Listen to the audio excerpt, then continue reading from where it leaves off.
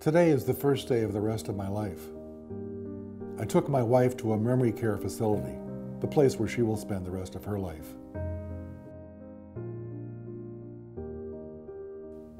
There was no movie-style ending to the conclusion to the first part of our lives. No tearful goodbyes.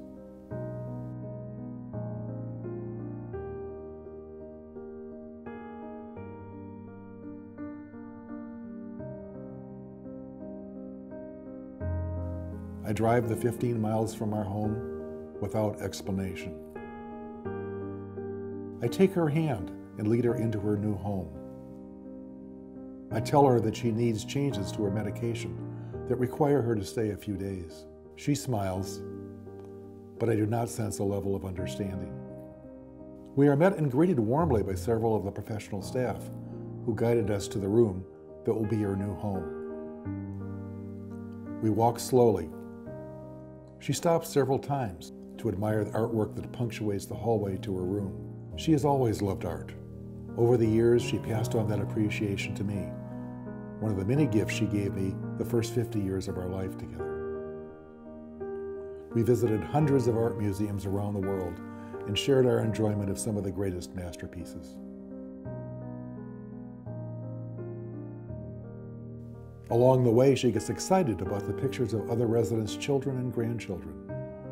She worked with children all of her life, and today, they are the one thing that can get her to rise above her disease. She loves them all. We reached her room and she smiles again with recognition of many of the things she has loved through the years that I have secretly moved here.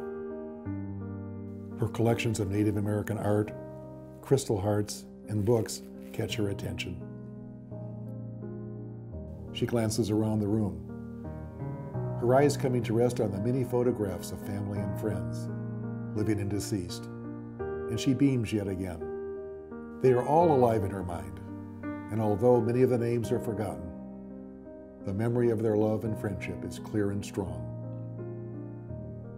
Far too soon, the support staff returns to divert her so that I can leave without her knowing I have gone.